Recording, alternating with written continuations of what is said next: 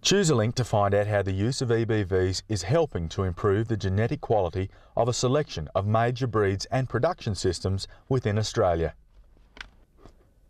Bob Freer, technical consultant to the Australian Hereford and Pole Hereford Societies, credits the use of BreedPlan as having contributed to significant advances for Herefords in Australia and further afield.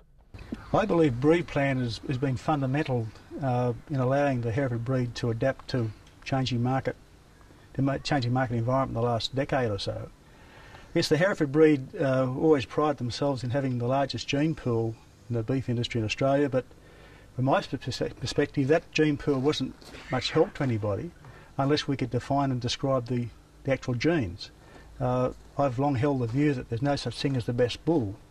It's the best bull for the particular purpose that you have in mind. And BreedPlan has allowed the Hereford breed to identify the performance profile of bulls and allowed us to develop the breed to where we are today. BreedPlan and EBVs are now being used around the world within the Hereford breed. The World Hereford Conference was held in Australia recently. One of the keynote addresses was the genetic linkage program that had been established in Australia and North America, where we had reciprocal matings of link sires to establish good genetic links between those countries.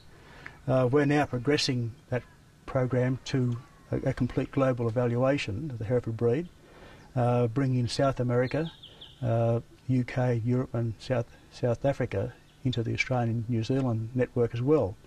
I guess we're fortunate in that all the major Hereford populations in the world use BreedPlan technology, so that makes it easy, number one, but I guess it's a fair endorsement of BreedPlan that we've been able to use BreedPlan technology around the world, and each of those countries think it's the way to go.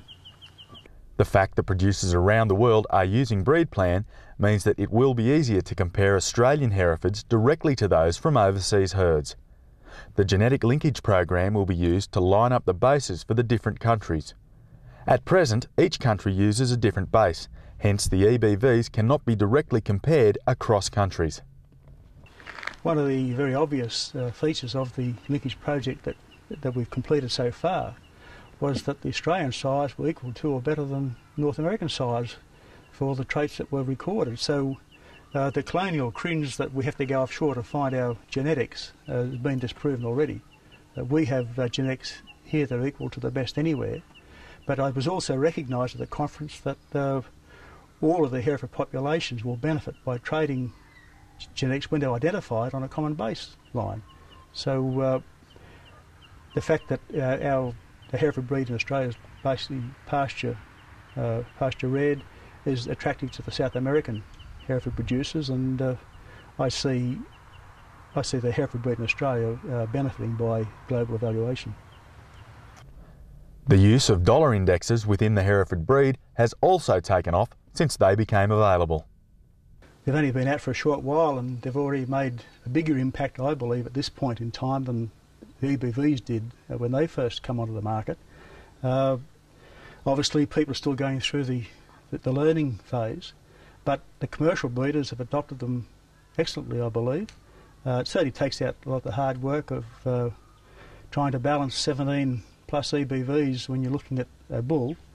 We're now getting requests from breeders out in the pastoral zone to develop a specific EBV for their needs out there. So they're serious cattlemen. They'd be running 3,000 to 5,000 cows per unit out there, and they're seeing EBVs as a very useful mechanism for selecting bulls.